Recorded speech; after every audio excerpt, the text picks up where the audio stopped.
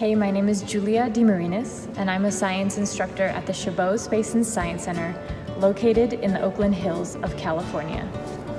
My background is actually not in education. I'm an astrobiologist. I study, is there life in the universe? My favorite question. And I use this question to inspire students to question their own universes and to really think, are we alone out there in the vastness of the cosmos? So I've adapted one of the lessons on the Nat Geo Learning website called Is There Life in Space? I've added our own little twists to it, mainly because we have some laboratories at Chabot, and we can do things like set things on fire, which is always fun for kids. The first activity is going off of spectroscopy, where we do this thing called a flame test, where you soak some sticks in alcohol and some salts such as potassium and sodium, and light it on fire, which excites the electrons in the atoms, and it gives off a photon of a specific color. We use prismatic glasses as diffraction grating, or a prism, to show the spectral lines that come out of these specific elements. Then we talk about how those lines can be used to discover signs of life or biosignatures in the universe. The next activity is called Is It Life? That talks about how you define life and what is life. If we were explorers on another planet, how could you tell that something is alive, once alive, or non-living? And we brainstorm a list that defines life as we know it. Then we bring up counterexamples. Okay, so what about this? A fire can move by itself. It kind of breathes, it takes in oxygen, and it can grow. Is fire alive? So how can we add to this definition to make sure we're not saying fire is alive? Microscope, see the DNA or something, it has cells. Maybe cells? Does that work?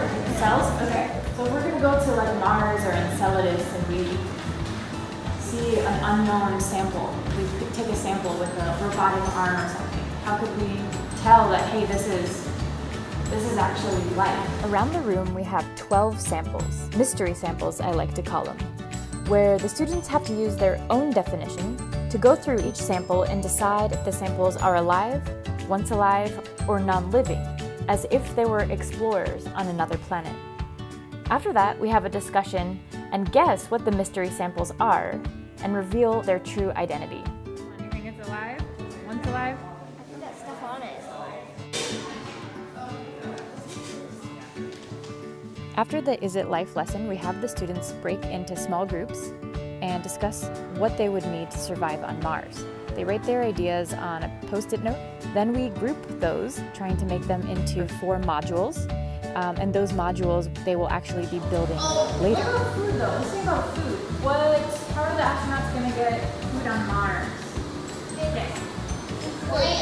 Once the students break up into module groups, they get to come up with a design and shape of their module. They first sketch out their design with their team, and then build a miniature model of their module. Next, they are ready to build it to scale. We're building the laboratory, and we have sinks, computer, and this is all cabinets, a satellite dish. Oh, is a satellite dish to like send messages back to Earth? Yeah, and it's powered by solar panels on the satellite. Places where you dig deep, you can find aquifers. Other brief designs that we're not working on, like HAB and greenhouse over here that connects. And the science lab, since the science lab needs water. The students actually build their modules that will attach to the central hab that we have previously built. The results were amazing. Come take a look at our finished product, and in just a moment we're going to get a tour of the inside. What I really like about this lesson is the collaboration and communication that these students had to do in order to actually make their habitat inflate. They also got to be creative and fill the hab with things they brought from home, things they made out of cardboard. So it was really fun for them. And this lesson touches on a lot of different subjects, math, engineering, and they have to use their hands, which I really like. We're gonna get a VIP tour. All right, I'm stepping in. Greenhouse. Tomatoes. More tomatoes. Potatoes, maybe? So are these like flower, like garden beds? So this is our little mini workstation. I asked one of my students if he thought he could recreate the hab by himself. I think I really could, but it would probably take maybe 2 or 3 weeks if I did it by myself. So what was also cool was that people were doing it with me, so it didn't take 2 or 3 weeks. So we got it done in like 3 days, so I thought that was pretty cool. How do I fit through this? Good luck fitting through that one. Alright, Commander's coming through. Do you feel more inspired to like learn about Mars?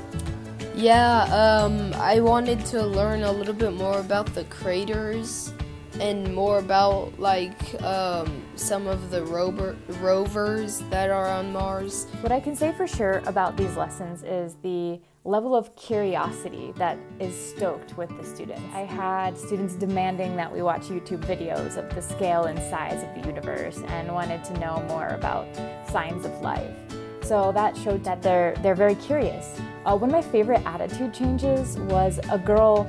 She came up to me after learning a little bit about scale, saying that a little fight with her brother seems so insignificant after learning about the grandness, the scale of the universe. And I thought that was a really cool connection to the cosmic perspective. If you have the cosmic perspective in your life, I believe it makes you see the Earth as an oasis that needs to be taken care of.